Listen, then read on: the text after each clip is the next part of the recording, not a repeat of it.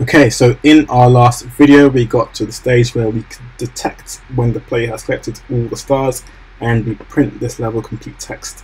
But this isn't really useful to the player because they're not going to see the console. So we need a way to display it over here. And inside Figma I've created this quick kind of level complete box that I want it to look like with the text level complete and space to continue, which will move to the next level. So we're going to try and replicate this inside Haxe. And we're going to be using something called a substate. So as you can see, we have states here, and substate is kind of like the state that goes on top of the state. So it's like a substate, and it prevents the background state from doing anything. You can, of course, have the background state persist, but in this case, we're not going to. We'll treat it like a modal on the web. So let's create a new file. Level complete Haxe. Let's put the boilerplate for that inside. Let's go into extend FlxSubState. So, and because it's a class, it's going to have. Actually, I mentioned in the last video that we are not going to use the create methods for things that are not states. But this is a state because it extends the state, so this will have the create methods. But the reason now we're going to use a constructor is purely because when you run the substate, it has this nifty thing where you can set the background color inside the constructor. So by default it's transparent, but I want it to have a color. I want it to have kind of like a transparent black overlay, so you know there's something over your game. So let's do it now. Super in a color. So I've done this before. So we've got 0x to say it's going to be a color, and we've got 61 to say it's 60% visible, and then 6 zeros or 6 noughts, 1, 2, 3, 4, 5, 6 to say it's black. Okay, now we are going to override the create method. Sorry, public. And we are going to have just this. Let's start off by having just a blue box. Okay, so we're going to super creates. This is something you should do automatically because you need to run the create function inside here. Sorry, create methods. And what we're going to do is create a new final variable called bounding box. This is going to be a sprite, and this is going to be a sprite that just creates a graphic. So previously you've seen me use an image for a sprite, but now I'm just going to create a box and a graphic. And I've already worked out in Figma the kind of width, height, and position. We're going to let the game calculate this, so we just need these two values and the color. So width is going to be 460, height is going to be 1.7, and the color is going to be this, so full, which is 100% FF, and we're going to use that, so 428 BBF. 428 BBF. There we go. And now what we're going to do is we're going to center it to the screen. So screen, center, and we'll center it both by the X and Y axis, and add that into the state. Okay. So now to see that running in the game, what we're going to do is inside the update method here. This was to run once the game's complete, but I just want to see it running. So I'm going to create a new variable inside here. It won't stay here forever, it should be temporary. We'll call it level complete. I'm going to run this new level complete class that we created. Complete, like so. And we are going to run this method called open substate. And we're going to call this variable. So the way substates work is you have to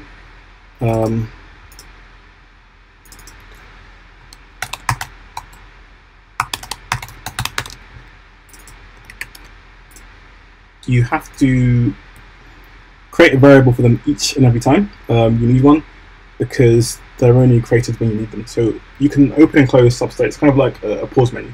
So once you open the pause menu, it creates one, opens that substate, and once you close it, it will remove it. So you have to create it each time you open and close it. It's good for memory to some extent, and that's why this variable isn't set up here at open and close down here.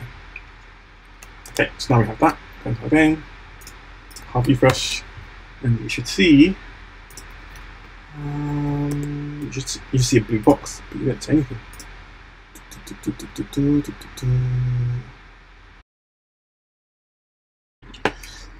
Okay, and as you can see, we have this blue box here exactly as we designed in Figma. So let's go ahead and add the text.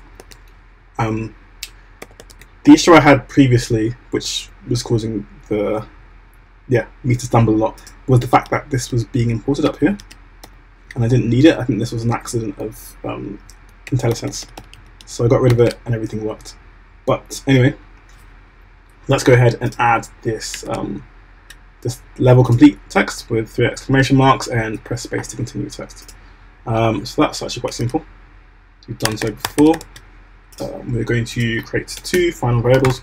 One called complete text. That'll obviously be a flex text. And what we're going to do is we'll leave this 0 for now, and we'll put the text here. Level complete 3 exclamation marks. But then we're going to go into Figma and try and figure out the dimensions we want, or position we want. So x is 463.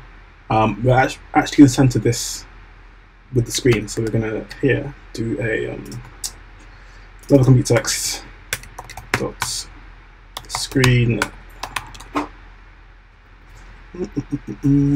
This should entire sense. But anyway, screen center x. So we just want it on the x-axis, and then we'll add that. But what we want to do for the y-axis is have it based off of where this position is. So if I zoom in to here and hold on to the option key, you'll see level complete's 45 pixels lower than where the blue box is. So we're going to grab this, get that y, and make it plus 45. Okay, and the x will be 0 because this will take care of that. Font size, I think. Actually, I need to get the width. Leave that 0 because it automatically figures it out.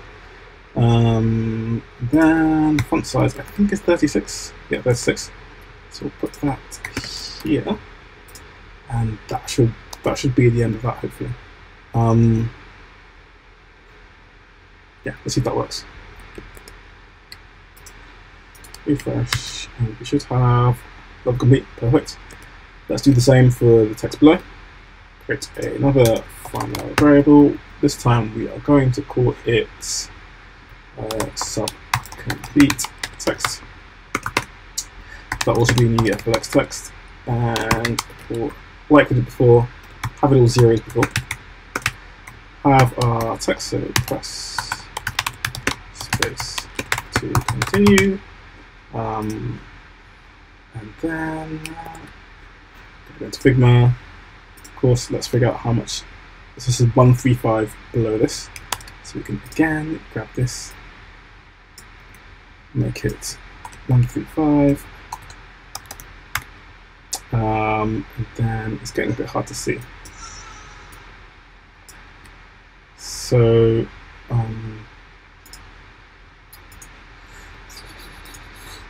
I think the font size here is 18, so I'll bring it down. Then we're going to do the same thing we've done for this one. Center on the x-axis and add it as well. Once we save, fingers crossed. Is that done? That's done now. Hopefully that should work. Cool. Perfect. What's there next to do? Okay, so next and final step is to grab all of this, get it out of there, and put it inside here. Perfect. So now when we actually complete the level, as in collect all the stars, it should open our substate. Let's test it. Actually, let's not test it like that. Let's test it like this. So we're going to say once the player collects 2 stars, then kicks off. Okay. Once that's done, refresh. Just so you guys don't have to see me playing the game horribly. So we collect 1 star, and we'll collect the 2nd star. Bang, level complete. There we go. So in our next video, we are going to link another level, so level 2, to this when the player presses the spacebar. So some homework. If you're able to create another level inside Tiled with some stars and some platforms, go ahead and do that. One thing to also mention is you'll notice here that the font is a bit low resolution, and that unfortunately is the way Figma works. To improve this, you could have a high resolution game. So currently our game is 720, but we could ramp it up to 1080, or we could use a bitmap text to make it more crisp. But yeah, that's it. Thanks for watching, and I will see you in the next video.